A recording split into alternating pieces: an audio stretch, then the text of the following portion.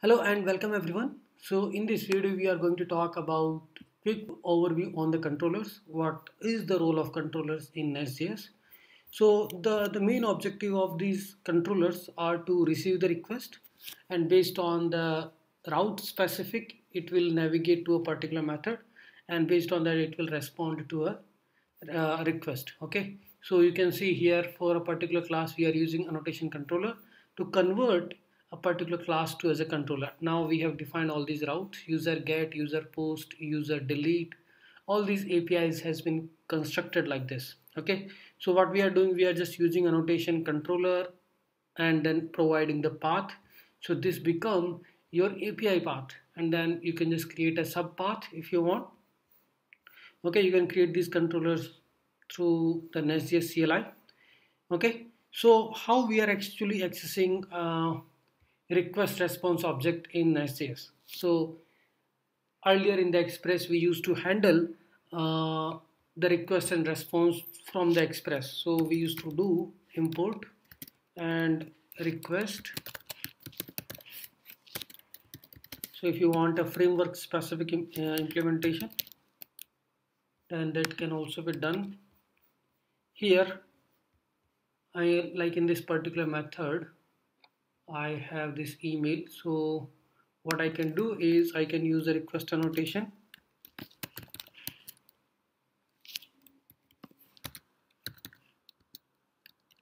and request. So if you wanted to access the request object, okay, what I'm getting in the request object, you can access it here. See, these annotations are similar, like annotation body, annotation param, annotation query. Similarly we have annotation request. Okay, with the help of that you can access what is coming in the request body, and then you whatever you wanted to do, you can just play around with this. Okay, so these all annotations we have: annotation body, annotation params, annotation body, annotation query we have used somewhere, right? These annotations are helping us to just grab the data from the request object, right? Similarly we have annotation request, and annotation next is also there. Next function, if you remember in the express we were using it as a middleware, right? So before checking something, and if all are okay, then we used to execute next function. Okay, annotation headers, if you wanted to access some headers, your header name and some DTO like data header or something, and you will access the headers from there. Access you will be importing. So this is headers, not header.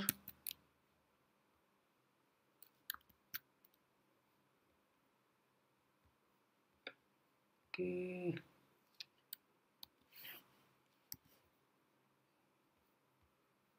we'll get headers from a particular object. So similarly we can access the @request req. This is also a way of accessing the request object and all, right? Here you can say req and request. Wait, oh sorry, I didn't put a closing, that's why it was complaining. So we can add all the different things, like we have a query, body, param, session, next, request, response. Okay, so these all different things you can use to extract the data from the request payload. Like if you wanted to check the header is having a particular authentication header or not, then you can use it. Okay, so by default all these API routes will return status code 200. If you want like some custom status code, HTTP code, you can say 204. If something has been created, we are not returning any content, then you can use HTTP code. It will just override this behavior and it will send 204 status code for it. By default it is 200. Okay, if you wanted to set some custom header for this particular request, header, and here you can set cache control.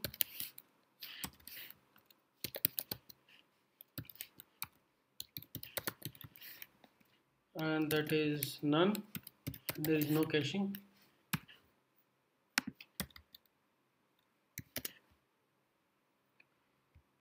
Okay, let me just check.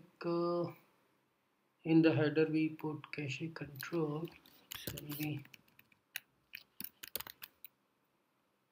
and it is set to none. So this is how you can set a header for a particular request. I think this should come on the top. Oh, I don't know why I put this semicolon every time. Okay, so this is how you can set headers. You can also do the redirection on a particular route using redirect. So I'm just trying to say that these all the options are available in NestJS if you wanted to redirect to a particular route when this request is getting hit. Okay, and query parameters, like if you wanted to directly access, we have used this query parameter. If you wanted to directly get some particular query parameter like username, password, or some query parameter, just provide the name and just transform it to that type and you can extract it. Okay, route parameter we have already seen. This is how you define the route parameter and you can access it. Okay, you can also directly access it using just putting the email, but we are doing some DTO validation, so I put an object here. Okay, these all basic things we are doing. So now most of our routes will be asynchronous, right? So you can also create an async function like async post user, because we will be doing a database writes. So in that case it will not be returning data. Here we have to return something related to that user, right? And this add user should be returning a promise, not a user. So you can say I can just convert this method to return a promise of type user, and I can just say promise.resolve, and this is fine. I mean, you can just write a new promise and return a promise from there. Why this is complaining? Type user is missing.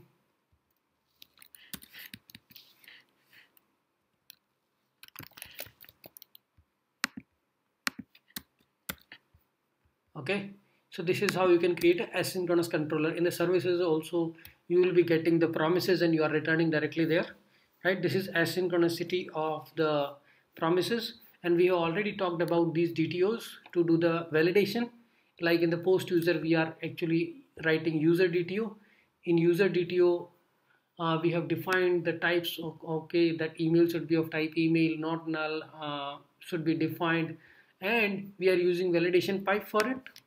So before this request is hand over to the handler, these validations will run over that, and based on that only we will be able to process the request.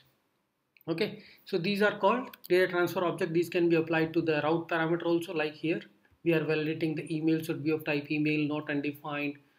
Okay, so these all exist in the controllers. We have already talked about basic controllers, how to pass the query parameter, route parameter, how to use these annotations, get, put, post, delete, patch. All these annotations you can use. Okay, and once the controller is done, we add this in the module, and we just this user module is already part of app module, so these controllers will be added there. Okay, we have already seen if you wanted to create a library specific, like you are accessing the request here.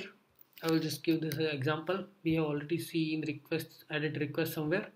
Like if you wanted to respond in the express way, like express framework we have already used. So here I will use the response annotation.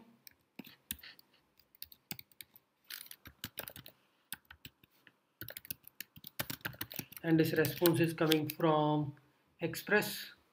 Okay, this annotation I need to import, and then I can say res.send.json. I can get this data, and what I can return is response.status, http status dot http status dot created. I mean whatever the status, created, deleted, and dot send. So if you wanted to customize this message, you can do that. Response dot status. Sorry for the typo. Okay, we are expecting some return, right? So in that case we will not be able to return, and this is what we are getting. response is of type response, request is of type request. Okay, and this find all. Okay, let me see. Response, why it is complaining.